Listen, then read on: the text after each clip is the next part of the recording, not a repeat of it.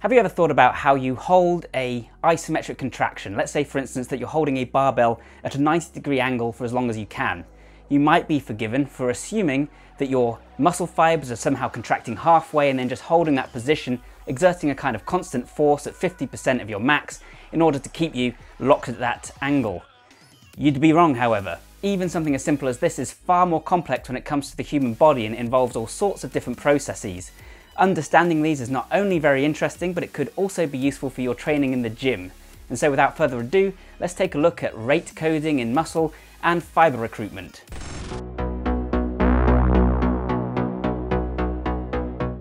As you probably already know, inside each muscle you have hundreds of thousands of tiny fibers called muscle fibers. These are just thinner than human hairs, and they work essentially like telescopic poles. They have an inner and outer filament made of actin and myosin, actin being the outer layer, and this closes over itself in order to shorten and thereby shorten the length of the muscle when they all work together. It's a little bit more complicated than that. It's really a chemical reaction using enzymes, but that's the basic concept of how it works.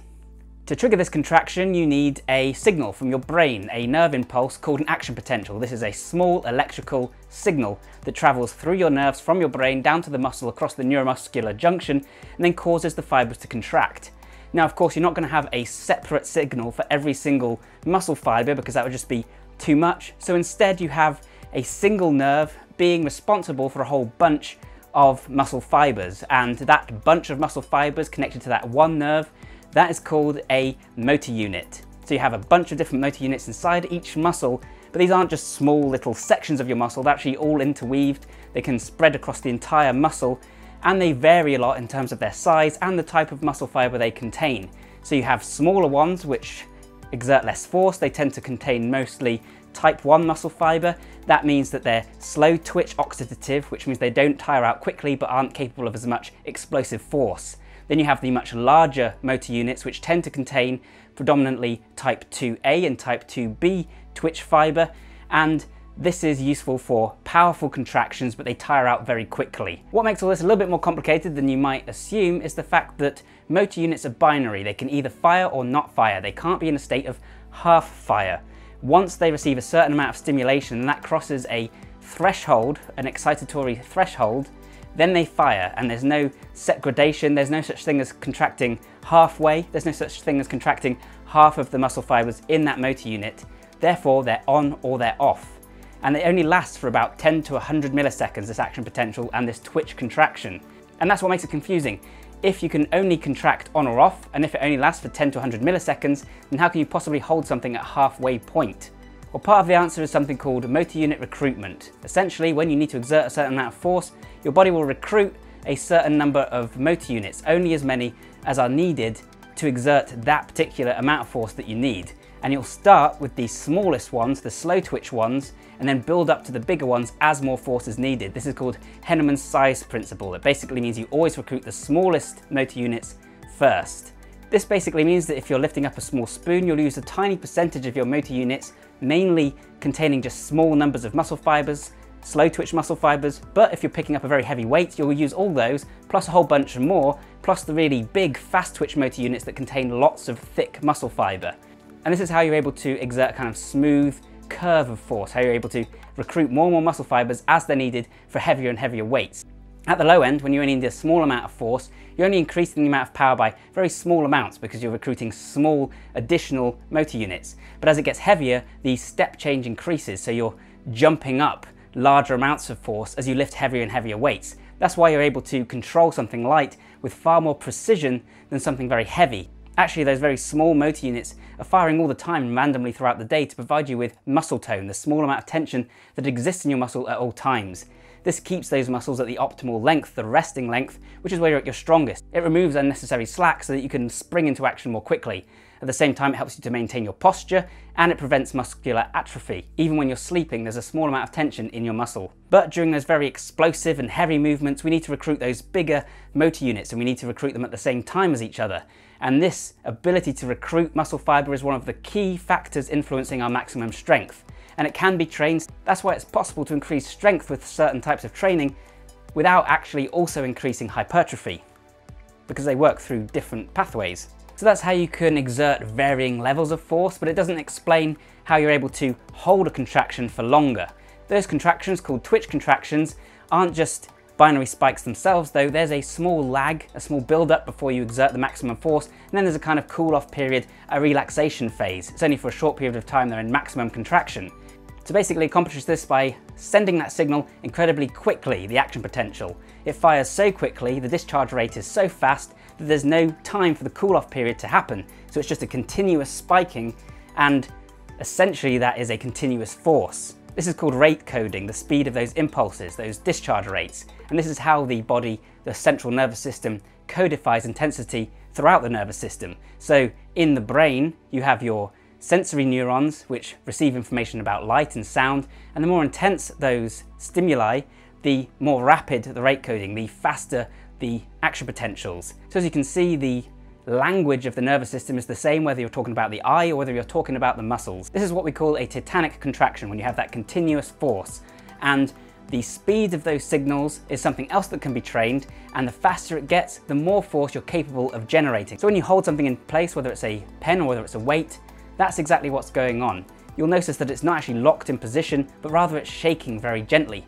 And that's because your body is very rapidly pulsing the muscles in order to hold it in place. It's often been assumed as well that synchronicity in rate coding and in muscle fiber recruitment would potentially result in more force and strength.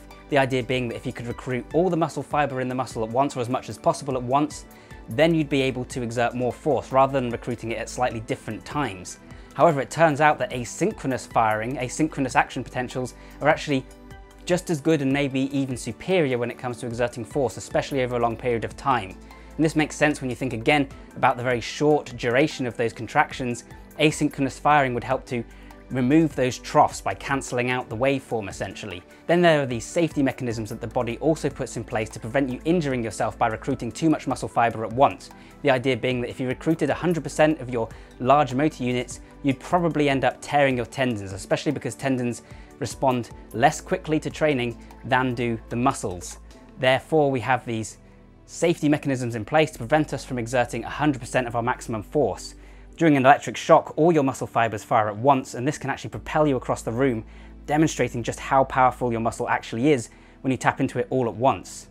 Adrenaline can help us to override this and actually is a huge modulating factor when it comes to our ability to recruit muscle fiber and rate coding.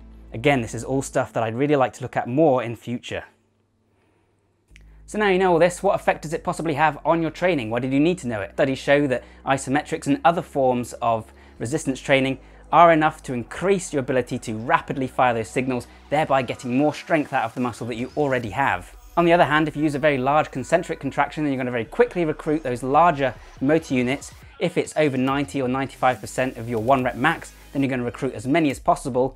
You're never able to recruit 100% of your motor units, however.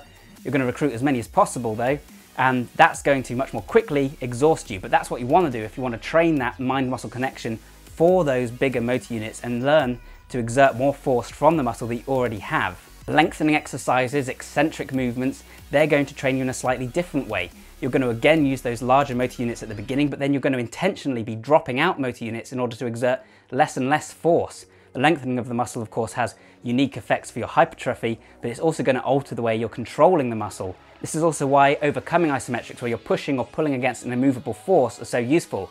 Here you're recruiting as many of your muscle fibers as possible because you're trying to exert the maximum amount of force that you can, and you're holding this for a sustained period of time, thereby strengthening that connection further and allowing yourself to reach fatigue on those muscles. When you train with sub-maximal amounts of weight, maybe you're doing 70% of your 1 rep max for 8 reps, that means you're not going to recruit those larger motor units, therefore you're not going to train yourself to be able to exert maximum force. This has other benefits, of course. It leads to metabolic stress, it can help blood flow to your tendons, it builds strength and it builds size, but it doesn't train that connection to the muscle. Unless you go to failure and you go past failure using something like a drop set, in which case you're able to essentially do a pre-workout for your slow twitch muscle fiber. You're exhausting the slow twitch muscle fibers so that they can no longer work, and then you have no option but to recruit the faster twitch muscle fiber. But as you can see, you need to consider all these different factors when choosing the right type of training for the adaptations that you're trying to achieve. Then there's the effect that they have on tendon hysteresis, the conversion of muscle fiber types, the different ways in which training will fatigue the nervous system, Understanding all this allows you to train smarter, and that's always a good thing. The take home then is to think about this and to vary your training as much as possible. Something as simple as varying the speed of your contractions, adding isodynamics into your sets. This can dramatically alter the control you have over your muscle. Likewise, there's much more to research here, such as the effect that electrical myostimulation, EMS, could have on recruitment and rate coding. This means running an electric current through the muscles artificially to stimulate a contraction. As you can imagine, this works entirely different to an authentic endogenous contraction, and it will cause indiscriminate recruitment of muscle fiber and predefined rate coding. Some interesting research suggests that EMS can actually increase the number of acetylcholine receptors at the neuromuscular junction, thereby perhaps enhancing the mind-muscle connection, allowing you to engage more in future. And finally, let's just take a moment to appreciate the amazing complexity of the human body.